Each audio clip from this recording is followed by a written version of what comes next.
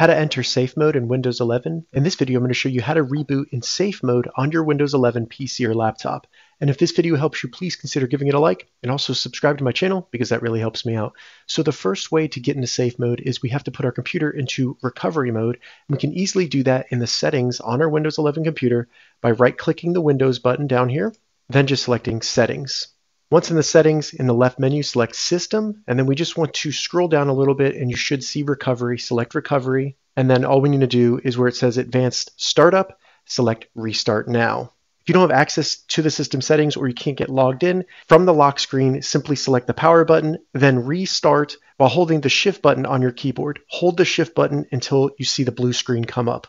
You'll then see this screen come up. All we need to do is go down to Troubleshoot, select Troubleshoot, then select Advanced Options, and then Startup Settings. And here we can enable safe mode by simply selecting Restart, let it reboot the computer, and then all we need to do is select 4 on our keyboard, and then it will reboot the computer into safe mode. Getting logged in here.